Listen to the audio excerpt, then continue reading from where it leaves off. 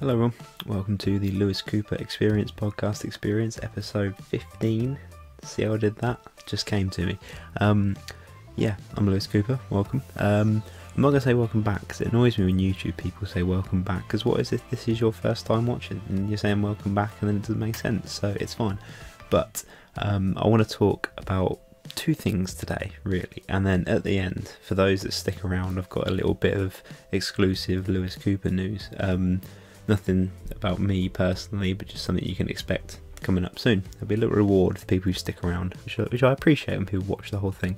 I want to talk about movie of the week, which is The Fly from 1986, and also I want to talk about the first episode of Falcon and Winter Soldier, because normally I do the Disney Plus shows as like a separate video.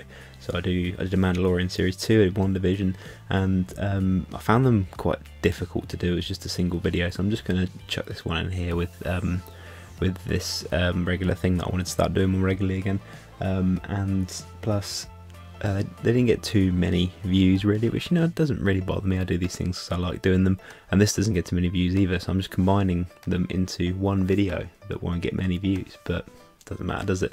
If you're watching this, I appreciate you, I really do. Honestly, leave a comment and a like, thanks. So let's get started with movie of the week. So, as previously mentioned, movie of the week is the 1986 horror movie The Fly.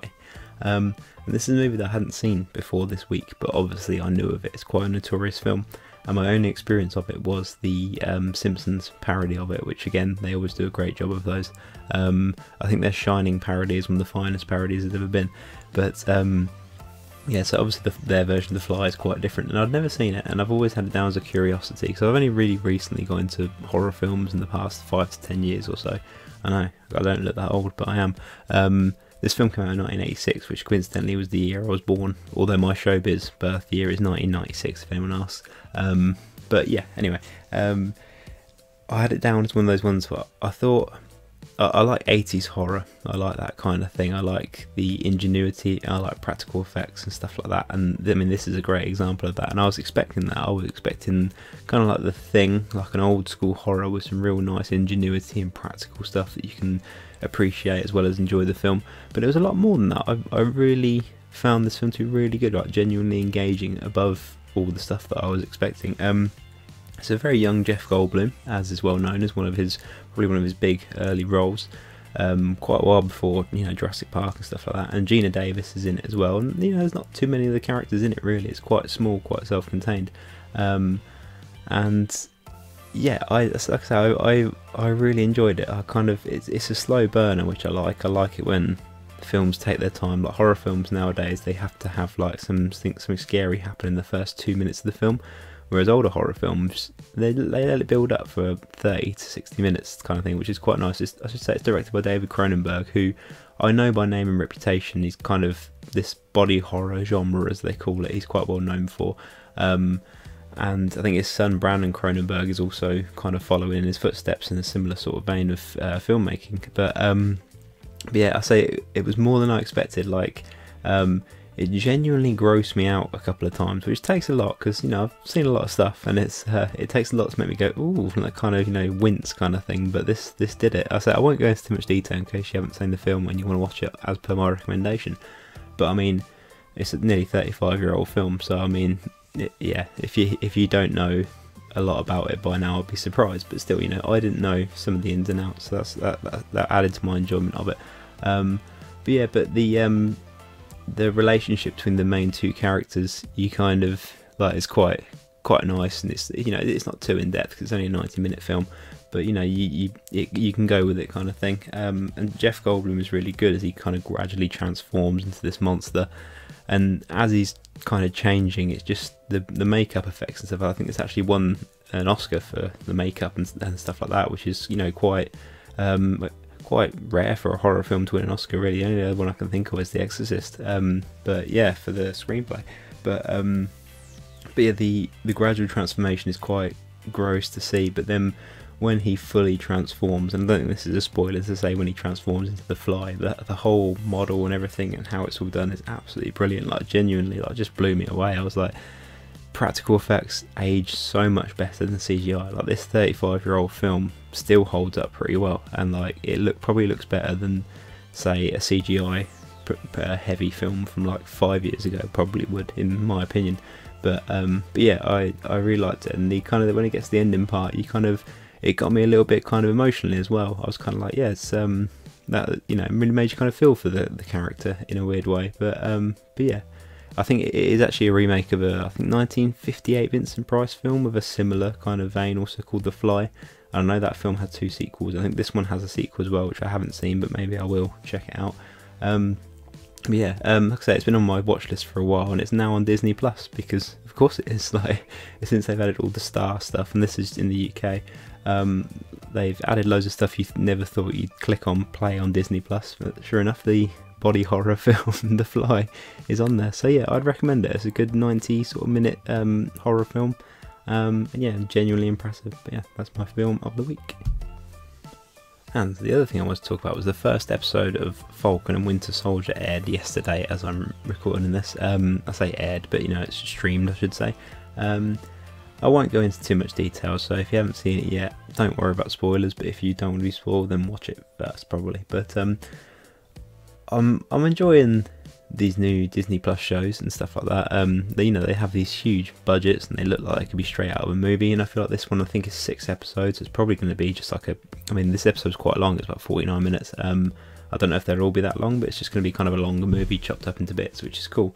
I say Falcon and Winter Soldier aren't my favourite characters. Not that I dislike them, I'm just not that fussed about them. Like Bucky or Winter Soldier, I've never been that particularly big a fan of. Like, everyone says like Winter Soldier is the best Marvel movie, and like, you know, I don't necessarily disagree, but it's never really been my favourite because I'm not that bothered about Winter Soldier. I do like Falcon, I like him from the comics, and it was cool when they brought him into it, but again, he's kind of, I like him as a supporting player, but not necessarily as a main character. But at the same time, I mean, they're getting more time now, they're going to be fleshed out, so I'll probably end up liking them more at the end of this series, which is cool. I like the idea of, actually I will say, Sebastian Stan looks a million times better with short hair as opposed to long hair, so that's immediately an improvement. I like his kind of whole thing about making reparations for his actions in the past, because, you know, literally a mass murderer, but not under his own control, so that's an interesting thing. Falcon, the whole thing about him not having any money is weird. Like, I'll go with it, that's fine. And, you know, his family being, his sister being poor and stuff like that, or not poor but struggling financially kind of thing.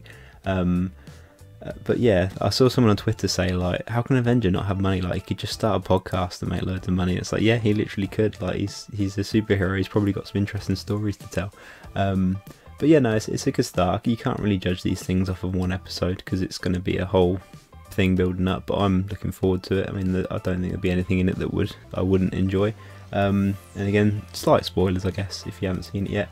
It was cool seeing George St. Pierre return as Batroc the Leaper. He's great, I like GSP. Mainly as a fighter. I've only seen him in this one thing as an actor, I don't know if he's done anything else. And also, I really like Wyatt Russell, who turns at the end as John F. Walker, who's the new Captain America, which is great. I really like that, because for one thing, John F. Walker, US Agent, is one of my favourite comic book characters. Like, I remember reading him in Avengers comics as a kid, and he's just such a dick. Like, I just found that really likeable. And I recently read one of his mini-series, just to kind of, as I was getting ready to watch this show kind of thing, and I was like, yeah, I need to read some more US Agent, because he was one of my favourites. And the way he looks at the end is brilliant, because he looks pretty good in the suit, but then his face is just kind of like, you know, he's just not got that same stoicism to him, if that's the right word, that Captain America has, kind of thing. He's just some guy who just looks quite happy to be in the Captain America suit with the shield, so I'm really looking forward to seeing how that unwinds. I feel like people are probably going to get annoyed about that and kind of go, oh, this guy's in Captain America, and it's like, well, yeah, that's kind of the idea, I think, but we'll see. People are smart, hopefully they might figure it out.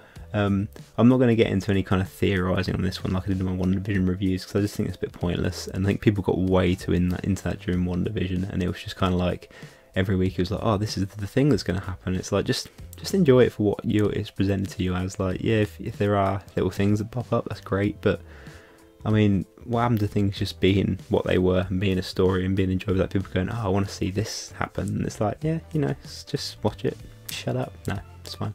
But yeah, that is Falcon and Winter Soldier, or The Falcon and the Winter Soldier, which is a bit more clunky to say, but that's what it's called. And lastly, if you've made it this far, which again I do appreciate, I hopefully, actually almost 95% sure, I'm going to be releasing my new short film that I've been working on for over a month now, probably, on, I reckon, this coming Tuesday, which will be the 23rd? Yeah, 23rd. Maybe not, but definitely next week. And I haven't told anybody about it really. I think I've shown a couple of people tiny bits, but it's going to be called, are you ready? The Last Man on the Moon. That is the official title of my upcoming short film, so keep an eye out for that. I've worked really hard on this one. It's been a lot. I've done lots of things that I haven't done before in it, so 3 or 4 like completely new things that I've had to kind of learn how to do.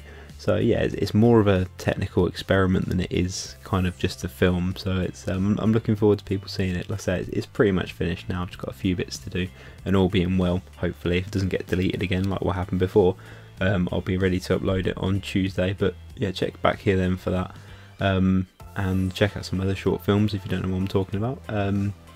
They're all listed somewhere on here. But yeah. So there you go, if you've made it to the end, that's a little exclusive for you, so just keep it between us. No, don't. Tell your friends and your enemies. But yeah, thank you very much for watching. As always, I appreciate it. Please leave a like if you haven't already, please subscribe if you haven't already, and share it. Why not? Just tell your friends, they'll love it, probably. If they don't be friends with them anymore. But yeah, thank you very much, take care, bye.